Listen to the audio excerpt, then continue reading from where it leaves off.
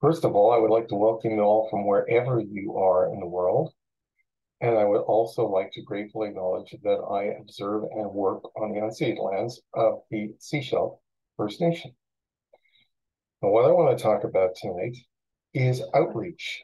I mean, way outside your center. This picture is actually taken at the mouth of Narrows Inlet. That's a couple of my astronomer friends. That's my telescope between them there. And this is a water access only place on Seashell Inlet that we went up to do a presentation for some university types from Saskatchewan who are visiting a resort there. And you may think, well, okay, that's out there.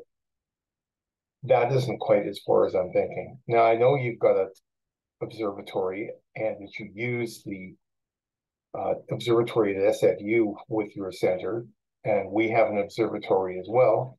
We know you do all kinds of outreach, just like we do. What I'm talking about is this place and places like it. And we'll get back to this in a moment. This is why Bryon Elliott is with us tonight, because he went to this location.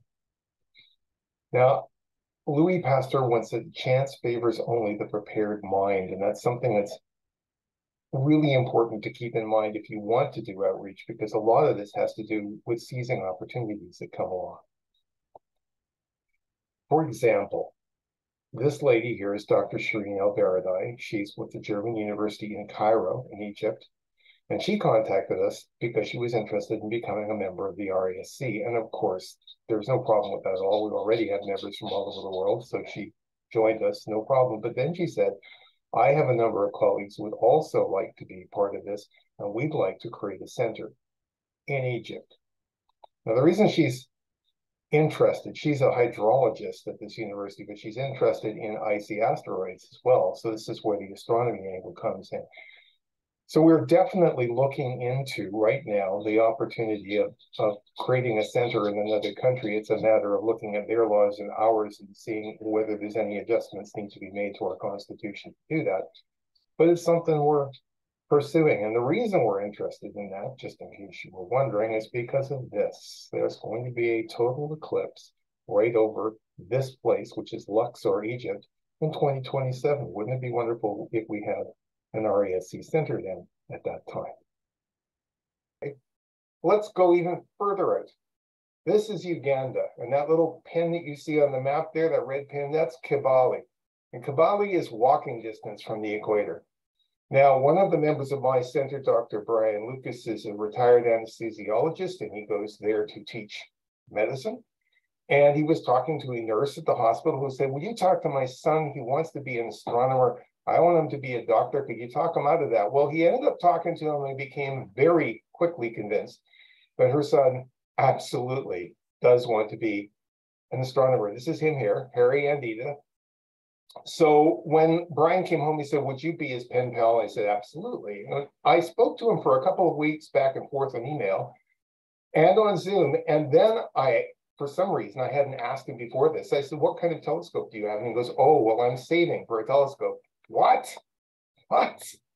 Well, you know, our center is regularly getting people calling saying, I've got this telescope sitting in the garage. It's been there for 15 years. Would you like it?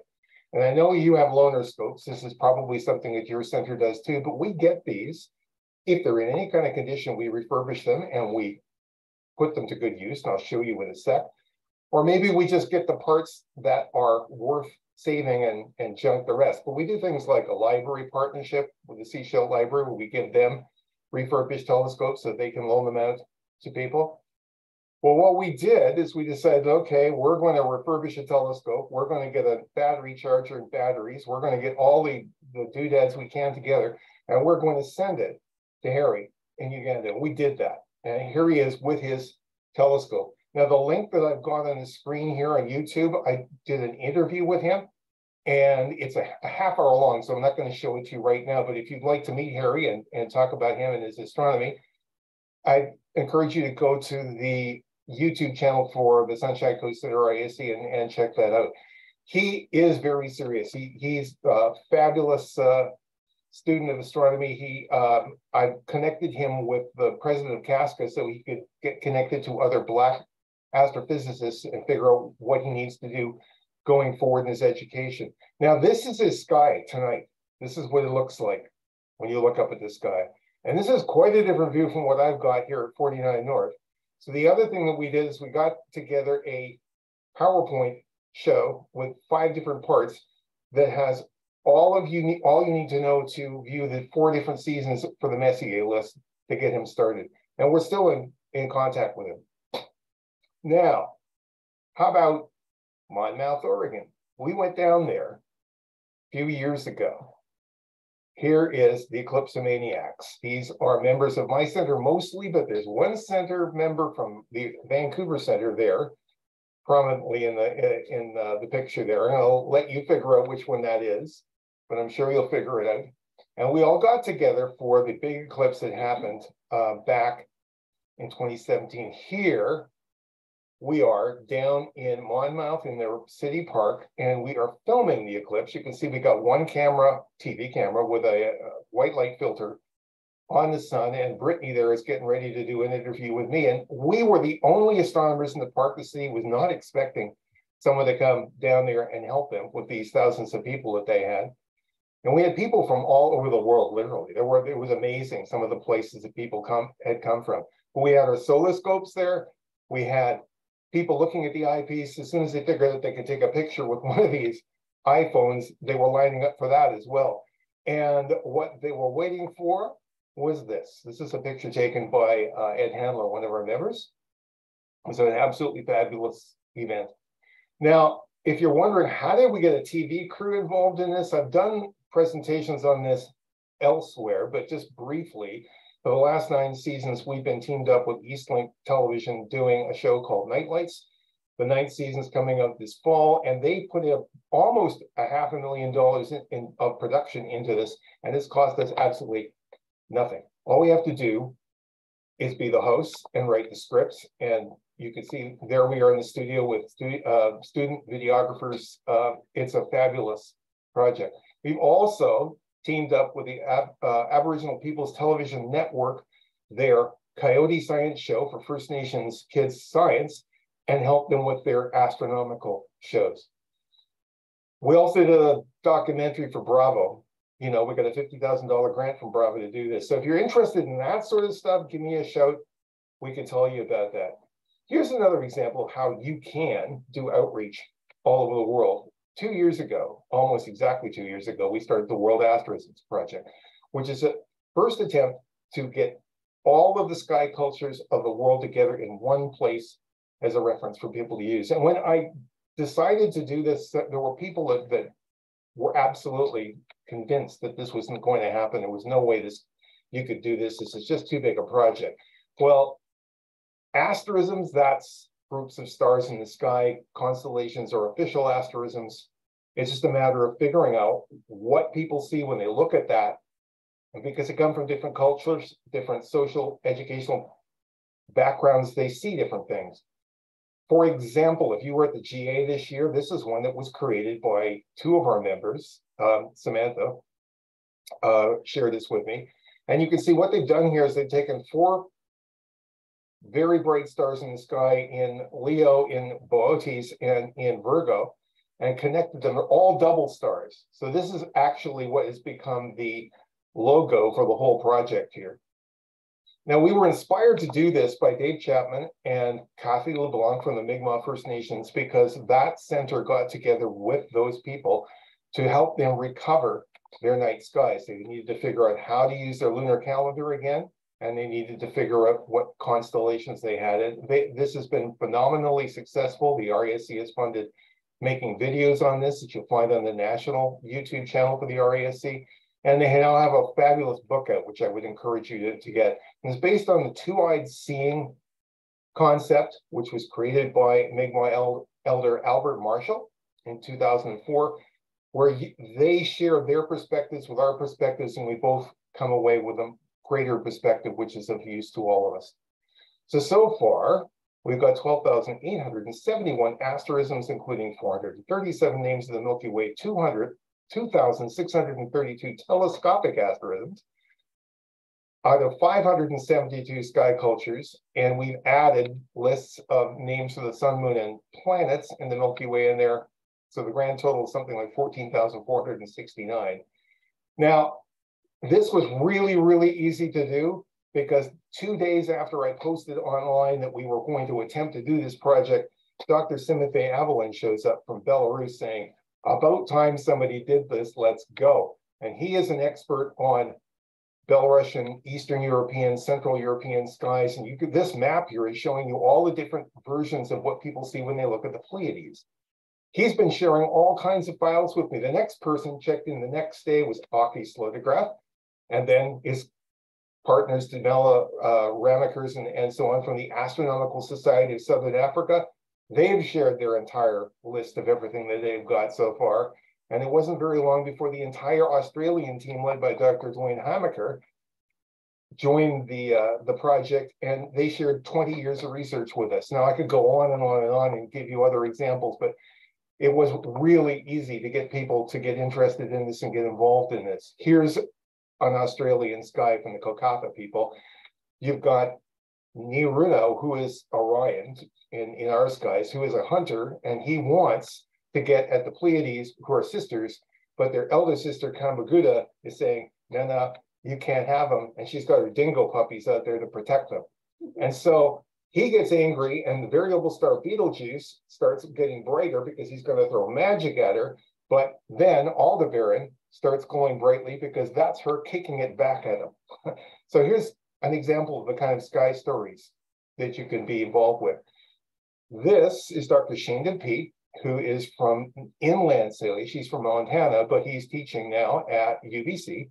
And he is a partner with our program, and we're in the process of helping him recover Salish skies. And if you want to hear his address to the society at the GA this year, the link is right on the screen there, or you can go to the National RASC channel. It's fabulous. He's talking about how they view the skies. You can check out these all for yourself for free at this link here, or you can just go to Google and put in World Asterisms Project, enter, and it will be the first hit that comes up. And there's a handbook. There is tables, those PDFs and Excel spreadsheets. There is a complete resource list, all of these different things. And this is a living project. This is what my inbox looks like right now. We've been at it for 2 years, but we're just getting started. So, I mean, if you're interested in getting involved in something like this, give us a shout. We have a Google Drive where we share all the files, and you can be part of this project. And maybe you've got an asterism that you see up there that you haven't told anybody about. I want to know, because we have 2,635, and we definitely want to hear about those, because these are other perspectives of the sky, so don't be shy. Now, at this point, we're going to get to that island that I showed you right at the very, very beginning of this presentation, Pitcairn Island. And this is why my colleague, Bryon Elliott, is here with us, because he's one of your members, and he decided he wanted to go to a dark sky site. And this was the site he chose. And it's hard to imagine a site that would be harder to get to, but he went there and he did an absolutely fabulous job. I just saw a letter back from the mayor of their fine island there, congratulating him over and over and over again for all the things that he did to help them to develop what they're doing there. Now, Pitcairn Island, if you're not sure where that is, here we have a map of the world. You can see the islands in the group. There's the island itself, and it's way down here, off in the Pacific, off the west coast of South America. And it is an international dark sky sanctuary, which they call Mata Ki Taranga, which means eyes to the sky. There's a link there if you want to check it out. This is the IDA's classification. So what I want to do now is ask Bryon to jump in here and tell us about some of his experiences. He has a full presentation that he wants to do for you all later, but he hasn't had a chance to go through all of his pictures yet. So we're just going to do a teaser and show you the kind of stuff that he's been involved in and the kind of outreach you can do in a way, way out place in the world. So you there, Bryon? I'm here. Excellent. Love your mask. Thank you. Wow, the microphone does work. So has anyone actually heard of Pitcairn before tonight? Has anybody actually been there? No, it's a little little troubles to get to. In case you don't know, if you've read or seen any of the Mutiny or the Bounty stories, that was based on a true story. I did not know it was a true story, but the end of the story is our heroic mutineers end up escaping to an island, and that island is Pitcairn. And my personal belief is that the reason why they were able to safely escape and live happily the rest of their lives is because the island is so remote. The last step of it is 2 nights on a tiny little freighter on the open ocean. Don't forget your seasickness medicine. To the island itself, and then they come out in their long boat and fetch you off of the island, or fetch you off the boat to the island itself. If you're lucky, like I was, then you'll get to see whales playing as you're being taken into the island itself. Just briefly, Pitcairn is actually, well, the Pitcairn Islands is 4 islands, roughly equidistant between New Zealand and South America. They are the UK's smallest territory and the UK's only territory in the South Pacific. They are strategically located right in the middle of the 4th largest marine protected area in the world. So they have a lot of Marines go visit there every year to study the pristine oceans. And they also have a lot of whales visit there every year to have their young. They're also similarly in the middle of an international dark sky sanctuary that covers all 4 islands. So it's much bigger than any one island itself. So at 10 p.m., they turn off the electric generators. There's no light pollution whatsoever. So as far as you can see, it is absolutely dark. I was so excited when I found out about this place. I emailed them and said, I'm going to come see your eyes to the sky. I've never seen a dark sky before. What have you got to go with your dark sky? We have a telescope in the old school. Okay. I was expecting a little more than that, but that's okay. I figured I could, at that point, either choose to go someplace else with a more developed astrotourism offering, or learn what I needed to learn to be my own sky guide when I got there. And obviously that's what I did, or I wouldn't be up here at the moment. And I figured that if I was gonna go through learning all that, while I was there, I might as well share, because nothing more fun than in sharing something that you're passionate about. So I brought gifts. Just in case anybody became interested in the night sky, I wanted to make sure that they had resources there. So I bought them a copy of the Backyard Astronomy's Guide by some of our own RASC members. I bought them RASC's, what's it called? Skyways Astronomy Handbook for Teachers. And I gave them the spectroscopes that came with my free membership, that came with my membership from Astronomers Without Borders for their school. So the next time they have kids of an age to go to school, they will be ready to teach that. And I also gave them some starter equipment.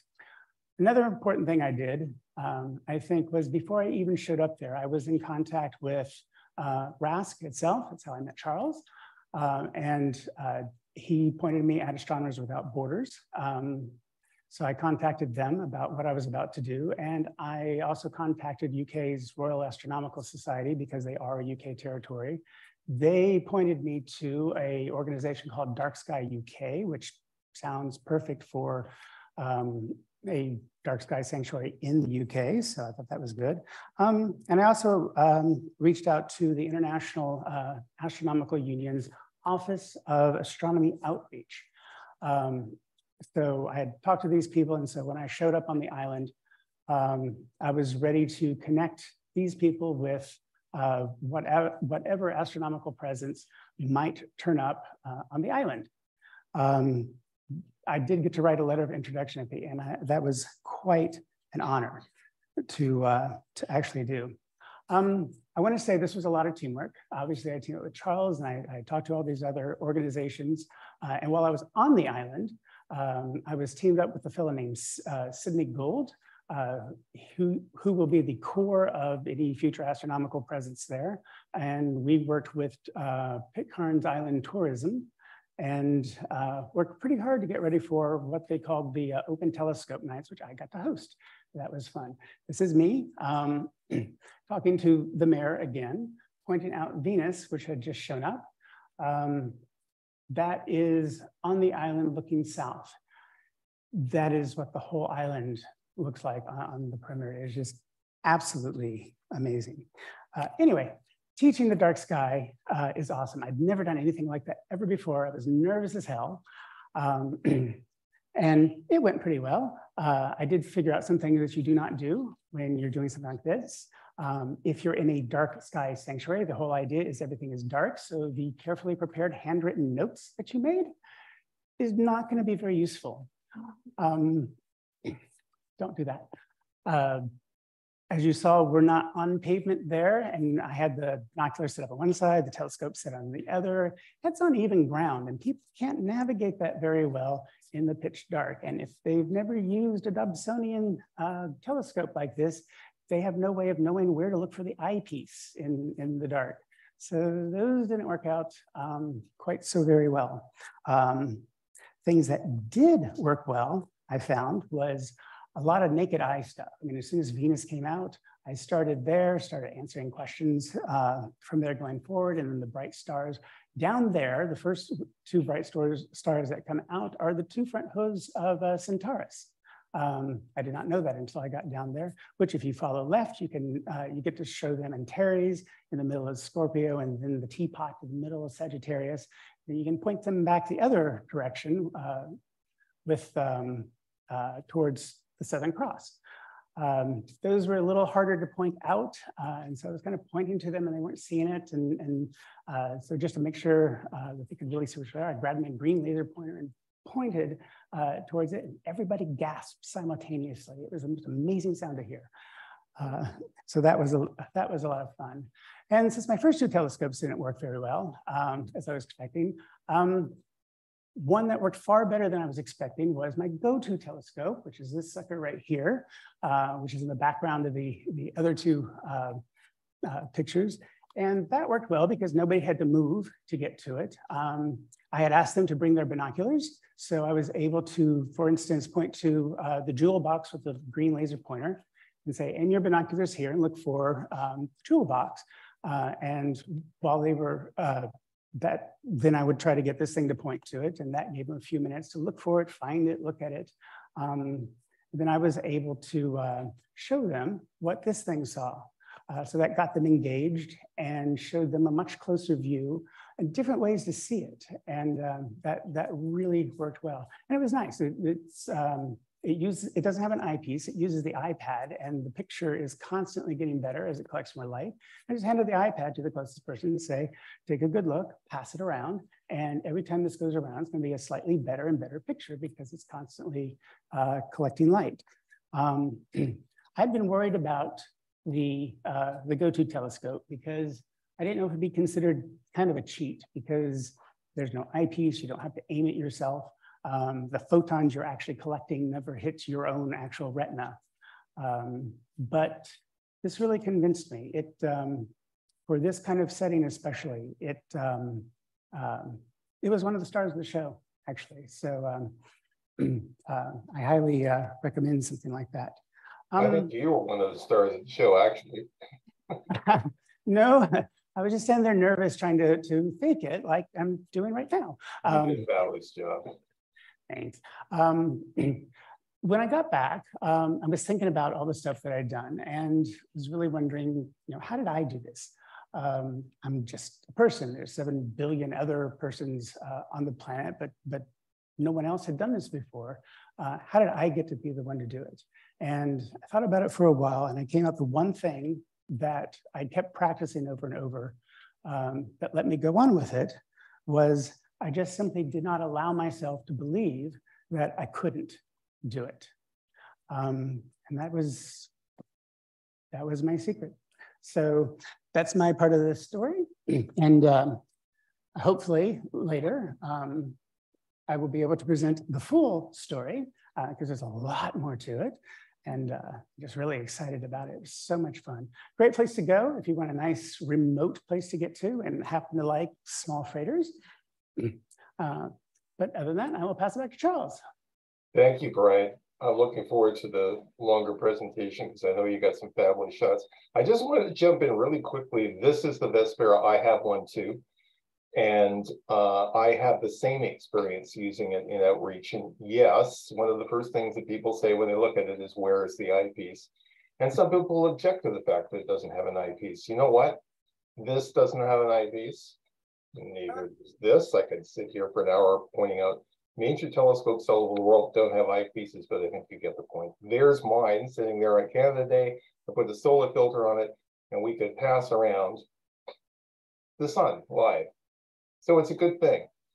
So what I want to do, just to wrap this up, is just to tell you that one of the things that people on Pitcairn and in other places like Uganda need is equipment.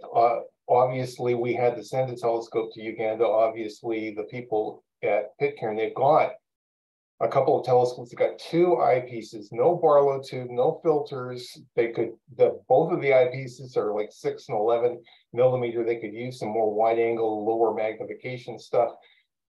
And as I pointed out earlier, your center, like my center, I'm sure, has people who donate equipment that they no longer need, and you will go out there and find places for it. Well, we got places for it, and we'd like to help them to build up their equipment inventory there on Pitcairn and in other places. So I would encourage you, if you've got some stuff that you would like us to use for that purpose, get a hold of Bryon or get a hold of me, and we'll make sure that it gets to them. And it's very basic stuff. Filters, it's they need 1.25 eyepieces. They don't have a Barlow tube. And I want to finish by saying, Bryon and I are both members of Astronomers Without Borders. And if you're trying to figure out, well, who could I help out there? Like, where in the world could I go and make a difference and do something like this? This is a good place to go and find people who need stuff, because here's where they talk about it. They have coordinators in 50 countries all over the world, and they're a very worthwhile organization. So I'm going to leave it right there and just give anyone a chance to ask questions if they've got them. That's our telescope up at the Sanchenko's Observatory there. If you think of a question later that once we get going back out there to get going at the Trotty Observatory, you absolutely don't hesitate to call me or email me. Would be happy to answer any questions that you have. And you can also put them in the chat. I can see that.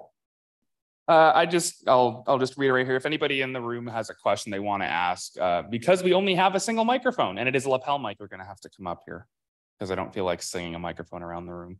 And if anybody in the Zoom room wants to ask any questions, please just drop those questions in the chat. One of the things that I always try to prepare myself for the eventuality that there are no questions. These things happen. And one of the things that I always find interesting is asking, presenters about, their own personal thing, right? And so when it comes to, like, Charles, I'll start with you. When it comes to, collaborating with people, the world over, right, in some sense, what has been the most, like, I guess, fulsome part of it all for you? I think that we have to get away from the idea of trying to be the best astronomy club in the field and work on becoming partners with other organizations like Astronomers Without Borders, the Astronomy Society Pacific. I could go on, but we're all trying to accomplish the same thing. And so I think it's really important that we all help each other do that. We all overlap in our responsibilities. And if we work that way, we can achieve much, much more. So I think the thing that has really stood out to me is the willingness of people all over the world to do this and to work with people elsewhere, wherever they are in the world, to make this happen. And it's been a very rewarding experience as a result. And just because you're up here, you're the first person I've ever met, Bryon, who's ever been to the Pitcairn Islands. Me too. I honestly, I would be a little bit surprised. What was one thing that absolutely shocked you about your experience? Shocked. I'm hard to shock. That's a tough question. I think the thing that surprised me was that the mutiny on the Bounty was a true story. I wasn't expecting that. It's the first subtropical island that I'd ever been to. It's the first time I'd ever gone to the Southern Hemisphere. I'd never been on an island that before. It's up, it approaches 5 square kilometers. It is not big. Going there and seeing, first time I saw a palm tree with actual coconuts hanging on it, the sheer beauty of it just blew me away. I mean, they've got the dark sky sanctuary, but they've got so much more than just that. During the day, I spent as much time as I could hiking because the whole thing was just amazing. And every time I close my eyes now, I'm reliving some of those hikes and whatnot. It was just glorious. I have a question for Bryon.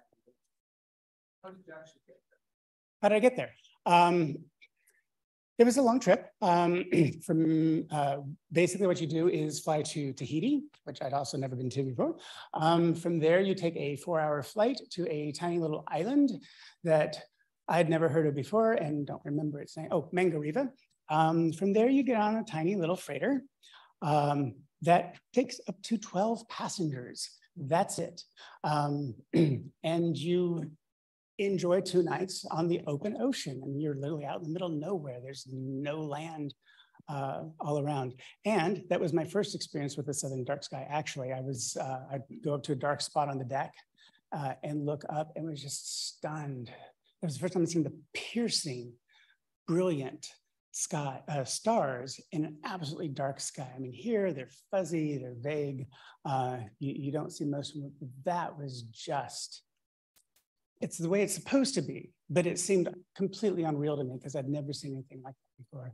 And then from there, they come in the longboat and get you. And that island has approaching 50. I think right now they've got about 45 permanent residents, and usually at least 10 of them are off the island at any one time. So all of their residents came to the dock to greet us when we're up there. So you got to meet everyone all at one time. Very cool. And it's the reverse process just to get back up. It took me 2 days to get there. And I was there in the same time zone as us. They're just 8,200 kilometers south from us. But even though I didn't change time zones, I felt severely jet lagged just from the whole, trip. I see that Gordon Farrell has got a question in the chat, Andrew. He says, the Coast Salish people can be very private about their stories. Have you had any success reaching out to them for their asterisms? Yes, it's taken a great deal of patience and hard work to get over all of the things that the mistrust naturally that rose out of that awful residential school experience that they went through. But we have one of the indications that we're making some progress in that area is that we've got Dr. Sheen DePete working with us now because he is Salish, inland Salish, but he's helping all of the Salish people put together their skies. So yes, we now have pretty good idea of some of them. Some of them we're still trying to nail down. It's a process of going through these stories with the elders and trying to identify exactly what they mean when they are describing something in the sky. It's the sort of thing that the Halifax Centre went through with the Mi'kmaq, but we're making great progress. And the Asterisms Project is helping because we're giving them ideas of what other nations and other people saw when they look up there, and it helps them to put this together. So happy to say, yes, we're doing this.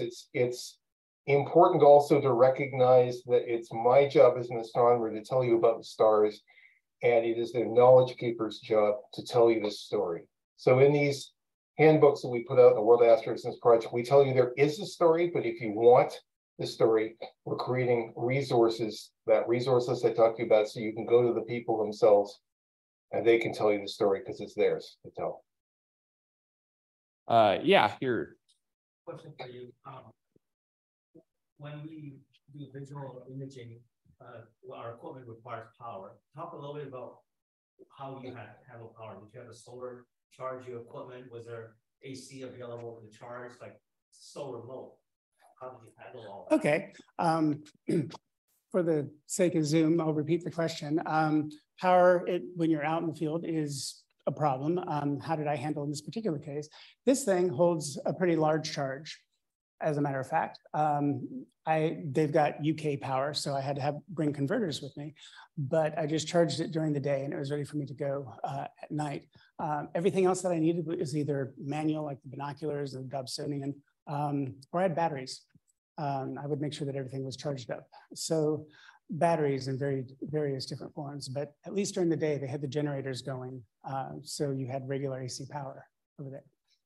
That was an issue for Harry in Uganda as well. He knew that we were sending him a go-to telescope, but batteries are hard to get a hold of. So we sent him rechargeable batteries and a recharger with a plug that goes into their system.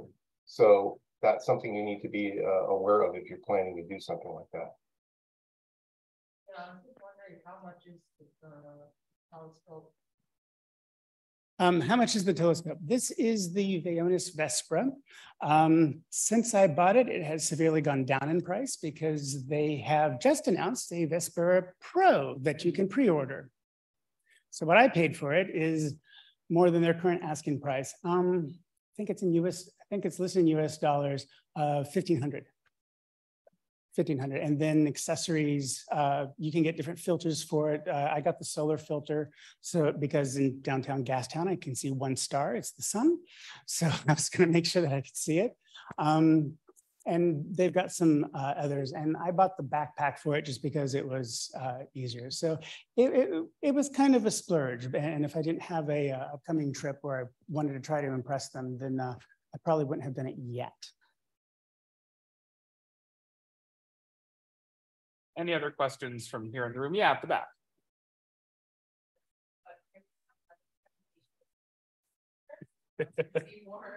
The question was, am I going to have a second presentation on this? This was just kind of a teaser, which I found out 2 days ago. So I'm so nervous. But I was already planning on putting together a presentation with a lot more information about this, and we'll work to figure out when that will be. Obviously not next month because we're on break. Because we're on break, which is great. And so if they want me in 2 months, I can, but I don't know what their plans are. So yes, absolutely. Once I get going about this, it's hard to stop me. So how much time you got?